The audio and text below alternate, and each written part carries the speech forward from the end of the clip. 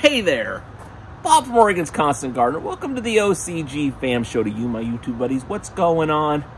Let me know in the comments and we'll talk about it after the show right now. Let's just get into the show. It has been a spell since we've done an episode. I'm sorry about that. I missed you. I was lost direction a little bit, but I think we're back on track. What I want to do is get going again with the viewer questions. We've really kind of made this a viewer questions about people growing with nectar for the gods, specific questions about how to grow with nectar for the gods, and some other stuff, you know, about growing in general. But I still want to do that. I still want your questions in the comments, but I'd also like to know what you think we could do as a community, you know, and then maybe, you know, new people coming in as well, what we can do to improve the show to make it more useful to you, maybe about the bigger picture of growing, maybe about specifics of how-to videos, things like that. What do you want from me? What can I do for you to help you grow better with nectar for the gods nutrients? We're a little light on episodes, obviously, a little light on questions because we haven't been doing the show in a while. So what I did is I dug back through some of the older viewer questions episodes to find some good golden oldie questions that we may not have covered in the past, may have, but some good stuff. And I've got a few episodes like that to kind of prime the pump, get your juices flowing, get your thoughts going. So I'm going to do some greatest hits questions and put those on there. Please, comments. Let's get after it. Let's get going again. The one today is about growing autoflowers and specifically bloom, the bloom phase and growing autoflowers. And Scott and I talked quite a bit about this. It's like a 4 or 5 minute answer he had that was very comprehensive.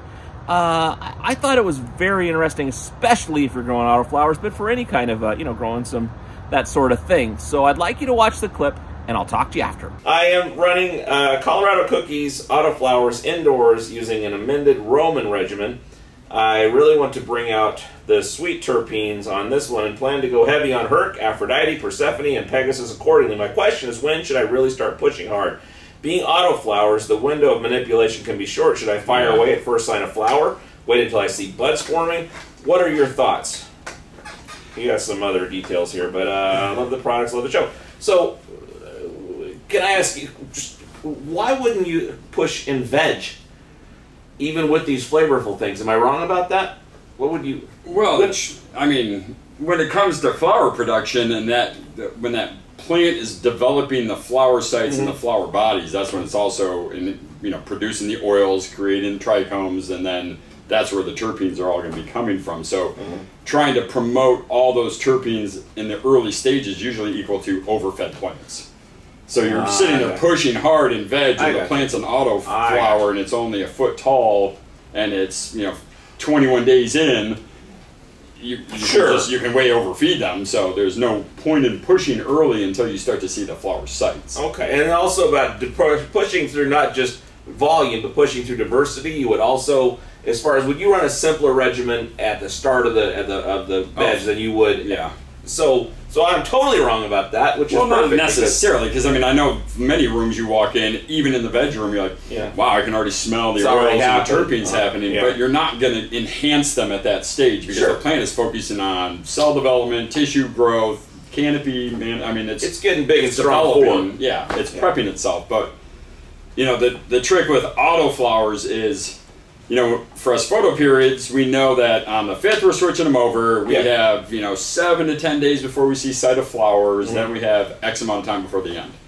It helps us work on. I'm going to start pushing that week before I go into bloom. Sure. You know about when it's going to be because I'm turning the clock down to 12 and 12. So knowing that, I can start manipulating that flower development earlier. But with autos, I usually encourage people, unless you've grown the same auto and you know every single day what's going to happen, I would like to start it in about 4 or 5 days before they're going to start to show flowers. But if you're new to the show, you're new to autos, and you're new to our line, I would wait till you see the first sign of female flower development. Then I'd start manipulating your terpene enhancements to kind of guide that plant to taste the way you would like for it to taste. In his case, because he's doing Afro, Herc, Pegasus, and what's the other one he wants to push? Persephone. Persephone, yeah. So, I would be doing Herc and Afro like my normal amounts all the way into the first, second week of flower development. Pegasus, you know, I really focus on Pegasus for the fruity terpenes for only 2 to 3 weeks in the middle of the flowering cycle because of that nitrogen protein that's in there. I don't want to be pushing that in the last 3 weeks, 2 to 3 weeks of flowering, because it's going to keep that plant green without giving it the excuse to fall or start fading. So I really focus just on the middle of the flowering cycle, a visual flower cycle, to be pushing the Pegasus. And pushing the Pegasus, you know, that's 5 to 10 mils. You know, above 10 mils, you're giving it a veg food, basically. So sticking to a 5 to 10 to just keep maintaining that terpene profile, but then cutting it out with 2 to 3 weeks left in the cycle. So within reason, too soon is better than too late. Oh yeah, well, too late, you just keep them, you'll taste it, not in the good way, because your plant doesn't have the ability to break it all down, convert it all to sugars. It will be, you know, residual left in your plant if you're feeding really heavy in the last week. So better too soon than too late, but better too little than too much, to where you would start reversifying sooner, but you would not maybe push as hard as if you weren't sure, like you do 2 mils or... Yeah, and I would definitely manipulate it and play with the levels. I mean, the autoflowers are a trick. I mean, when it's pushing, you know, it's hard to push in a 3-gallon pot. Yeah. A lot of these guys will do 3 to 5s or keep their root balls pretty small because it's a start to finish plant. Where, you know, a photo guy is being able to go from a 1 to a 3 to a 7 to a 15. It gives them a lot more ability to kind of push with more volume and more strength, because they have a way bigger medium to absorb that shock of the nutrients, where a 3-gallon pot, you're better off just feeding them way more often. Like my push in a 3-gallon auto plant would be try to feed them more often during the week, the same recipe, versus trying to feed them more of a recipe less often.